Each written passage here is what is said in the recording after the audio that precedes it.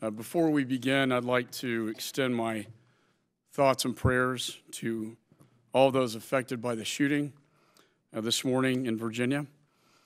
I'm very grateful for the heroic actions taken by members of the Capitol Police, and I'm hopeful that my colleague and good friend, Majority Whip Steve Scalise, and the others who were shot this morning will make a full and speedy recovery. I also want to recognize Capitol Police Officers Crystal Griner and David Bailey, Representative Roger Williams, legislative correspondent, Zachary Barth, and former staffer and Tyson Food lobbyist Matt Micah. I think it reminds us how vulnerable we are, why this committee is so important to protect Americans and to protect members from these horrific actions.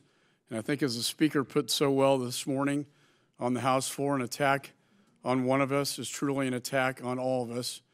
And I hope, if anything positive comes out of this, that we can restore some civility to this chamber and to our public discourse.